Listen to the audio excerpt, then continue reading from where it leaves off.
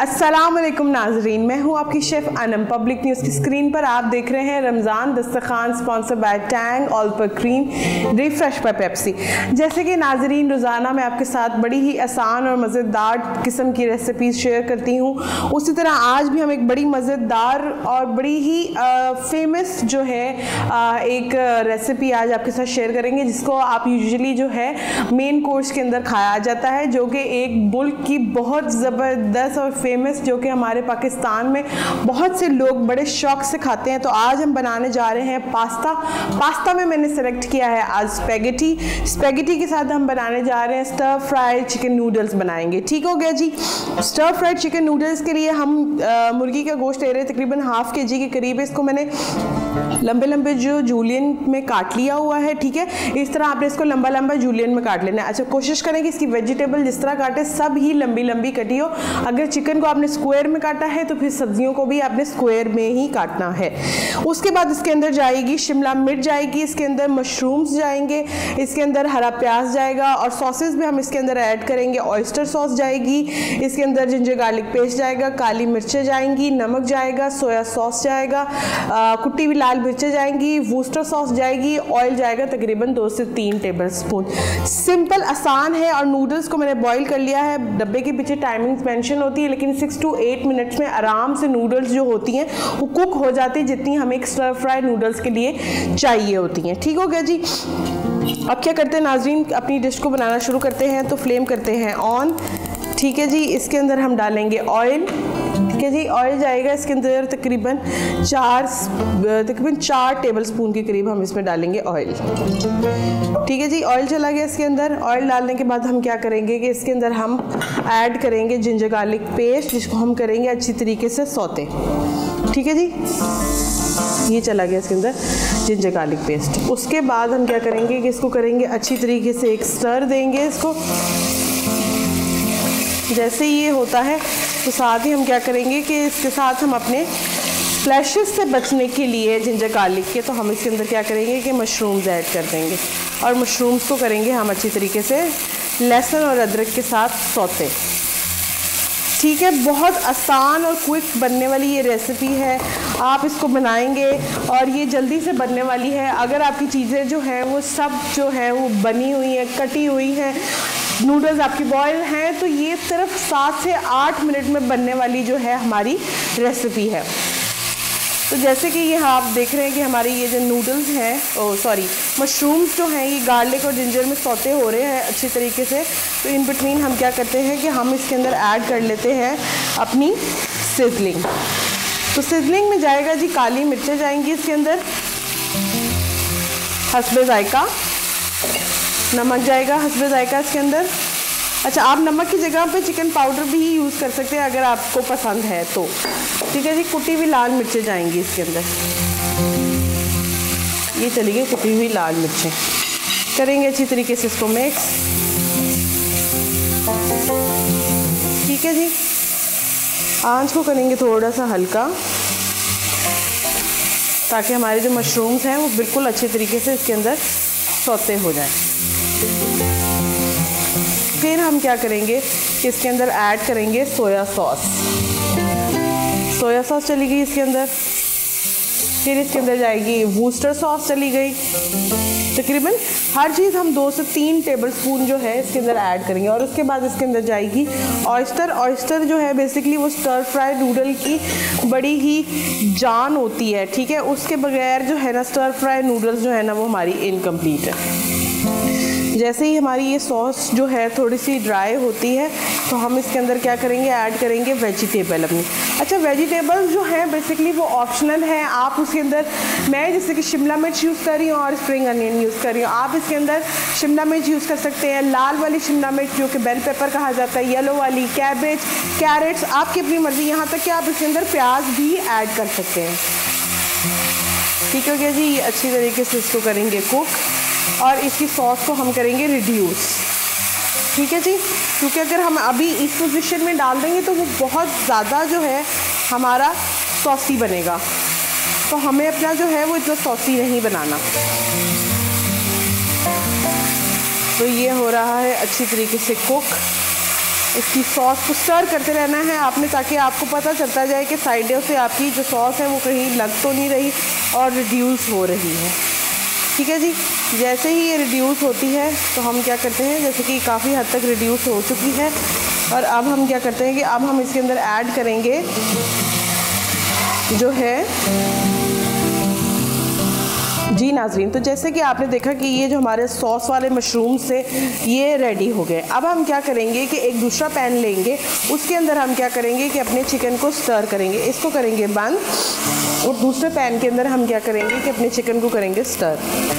उसमें क्या करेंगे हम, सिंपल 1 टेबलस्पून के करीब हम उसके अंदर ऐड करेंगे ऑयल। ठीक है, ऑयल को करेंगे अच्छी तरीके से गरम करने के बाद हम क्या करेंगे कि उसके अंदर ऐड करेंगे अपना चिकन। ये हो गया चिकन ऐड। ठीक है जी, चिकन को करेंगे अच्छी तरीके से कुक। तो ये चिकन जितनी देर तक हमारा कुक हो रहा है तो हम इसके अंदर ऐड करेंगे थोड़ी सी सीजनिंग। इसमें जाएगी थोड़ी सी कुटी हुई लाल मिर्चें, सिर्फ फ्लेवर के लिए कि वो बैलेंस हो जाए, और उसके अंदर जाएगा थोड़ा सा सॉल्ट। ये सॉल्ट हमने उसमें भी डाला है, इसलिए आपने सॉल्ट की क्वांटिटी जो है कम रखनी है। ठीक है जी, ये हो गई ब्लैक पेपर चलेगी। अब क्या करेंगे कि हम इसको करेंगे मिक्स अच्छे तरीके से, और इसको करें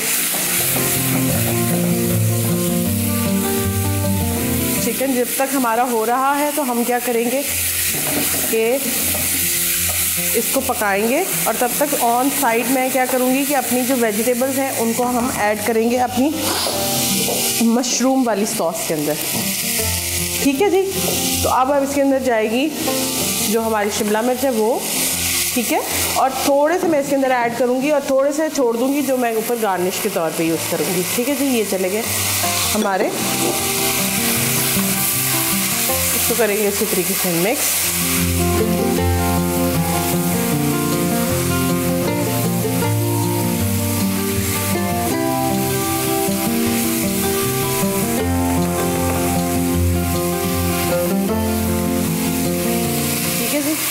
ये हो गया मिक्स, और अब हम क्या करेंगे कि इसको कर देंगे बंद। तो अब हमने इसको करेंगे, अब हम अपने चिकन को देखेंगे इन बिटवीन अच्छी तरीके से हमारा चिकन जो है वो पक है। ठीक है जी, ये हो रहा है चिकन अच्छी तरीके से डन हमारा। और जैसे ही चिकन का हमारा पानी ड्राई होता है तो हम क्या करेंगे, उसको हम अपनी उसके अंदर ऐड कर देंगे। तो इन बिटवीन हम क्या करेंगे, जो हमारी नूडल्स हैं हम उसको करेंगे अपनी जो वेजिटेबल्स हैं उसके अंदर ऐड। ठीक है जी, नूडल्स चली गई। अब हमने क्या करना है, इसको करना है बहुत अच्छे तरीके से मिक्स। तो मैं करूँगी इनको एक स्पून के साथ मिक्स। इतनी देर में हमारा जो चिकन जो है वो रेडी हो रहा है।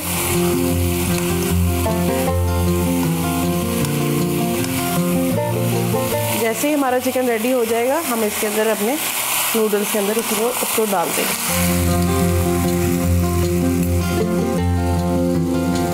ठीक है जी, इसको करेंगे थोड़ा सा हल्का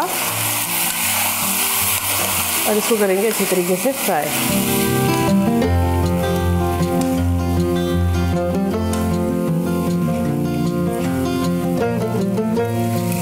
ये हो गई अच्छी तरीके से मिक्स हमारी नूडल्स सॉस के अंदर। ठीक है जी, अब देख लेते हैं हम अपने चिकन को इन बिटवीन। जैसे ही हमारा चिकन रेडी हो जाएगा हम इसको अपनी नूडल्स के अंदर ऐड कर लेंगे। इसको कर देंगे बंद। ये हो गई है रेडी। जैसे ही चिकन का पानी जो है वो ड्राई हो जाएगा हम इसको इसके अंदर ऐड कर देंगे और 1 मिनट तक जो है हमारा चिकन वो बिल्कुल रेडी हो जाएगा।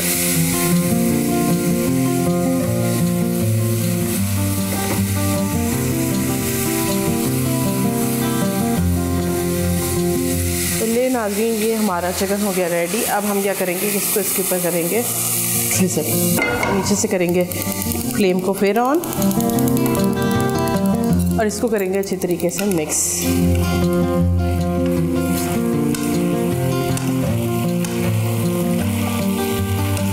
नाज़रीन, हमारी मज़ेदार किस्म की जो स्टर फ्राई नूडल्स है वो हो गई है रेडी। और अब हम क्या करेंगे, इसको करेंगे डिश आउट। तो हम अपने प्लेटर जो है उसको करते हैं करीब, फिर प्लेटर में इसको निकालते हैं नूडल्स को। ठीक है जी, ये चली गई हमारी नूडल्स जो हैं अपने प्लेटर के अंदर।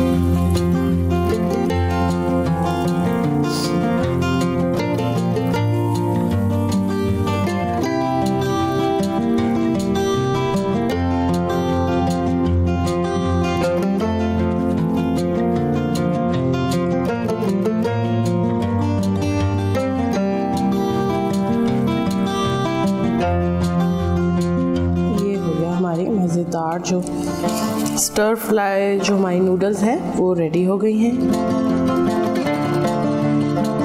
इसको करेंगे अब हम एक दो चिकन के पीसेस हम ऊपर डालेंगे ताकि वो प्रेजेंटेबल लगे।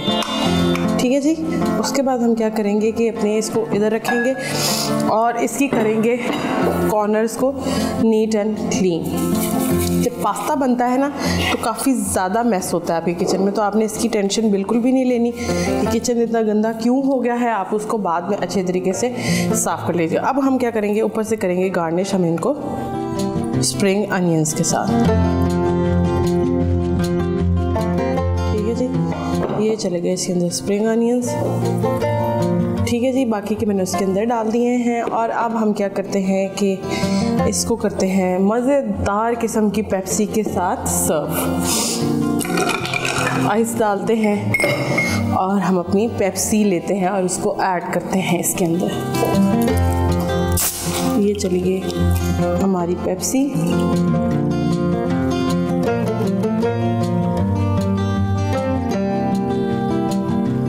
तो ये लेना मज़ेदार किस्म की हमारी स्टर फ्राई नूडल्स, साथ में चिकन स्टर फ्राई नूडल्स और साथ में मज़ेदार ठंडी पेप्सी जो है वो रेडी हो गई है। अब हम लेते हैं एक ब्रेक। आप देखते रहिए रमज़ान दस्तरखान, स्पॉन्सर बाय टैंग, ऑल पर क्रीम, रिफ्रेश बाय पेप्सी।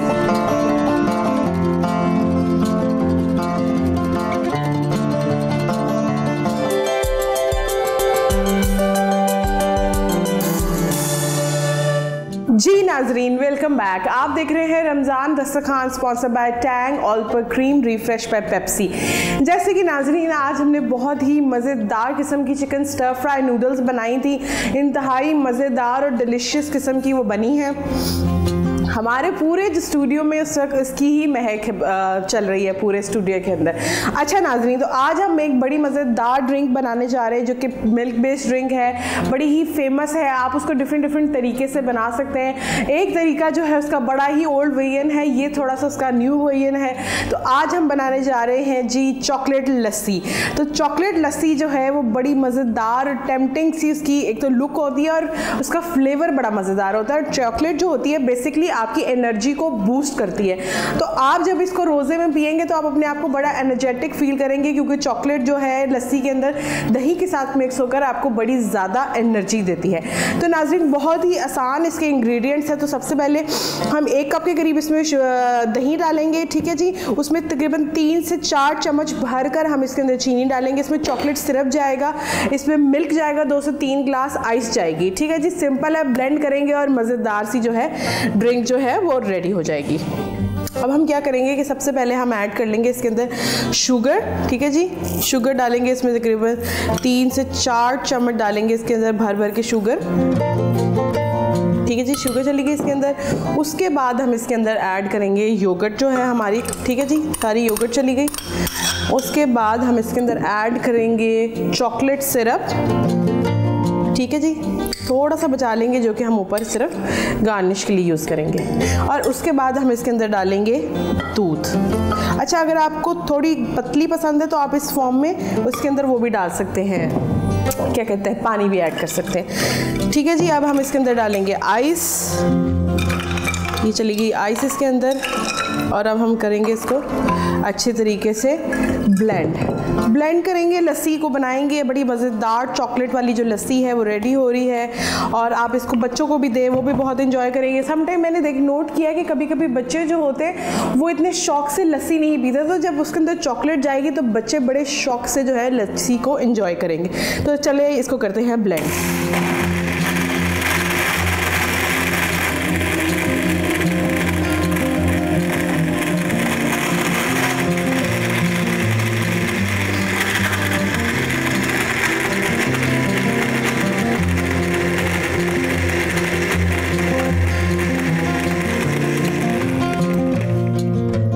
मज़ेदार सही चॉकलेट वाला जो कलर आ रहा है जग के अंदर लस्सी का। बस एक दफ़ा और ब्लेंड करेंगे अच्छी तरीके से, हमारी आइस जो है इस पर क्रश हो जाए और फिर हम इसको करेंगे डिश आउट, मतलब ग्लास में सर्व करेंगे।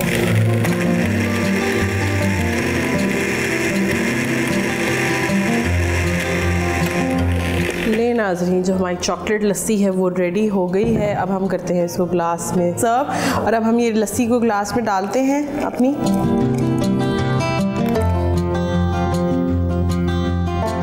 मज़ेदार सी जो हमारी चॉकलेट लस्सी है वो रेडी हो गई है, और अब हम करेंगे इसको गार्निश ऊपर से चॉकलेट सिरप के साथ। ठीक है जी, ये पड़ा है मेरा चॉकलेट सिरप, और अब मैं इसके अंदर ऐड करूँगी इसको स्पून के साथ।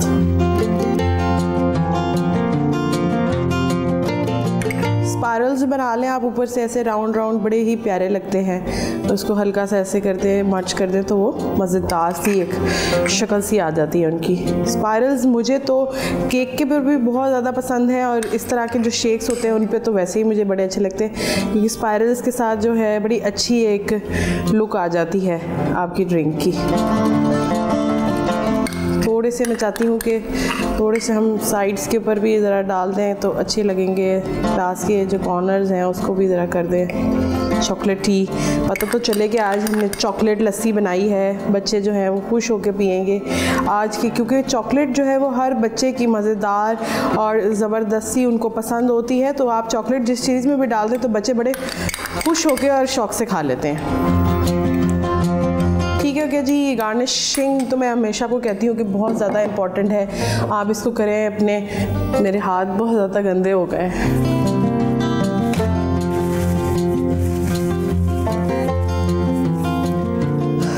जी नाजरीन, तो ये देखिए जी, ये हमारी मज़ेदार चॉकलेट लस्सी जो है वो रेडी हो गई है। मज़ेदार हमने जो आज स्टर फ्राई चिकन पास्ता बनाया था वो रेडी हो गया है, साथ में ये मज़ेदार जो लस्सी है वो भी, चॉकलेट लस्सी जो है वो भी रेडी हो गई। तो नाजरीन, मैं आपको इसलिए आसान रेसिपीज़ बताती हूँ जो जल्दी बन जाए। जैसे कि अब स्टर फ्राइड नूडल्स अगर देखा जाए तो वो हार्डली 10 मिनट्स के अंदर हमारी रेडी हो गई थी। चीज़ें हमें कटी हुई थी, बस उसको वेजिटेबल को स्टर किया, आपने उसका चिकन स्टर किया, करने के बाद सारी चीज़ों को कंबाइन किया, डाला और मिक्स किया और अपने प्लेटर में निकाला।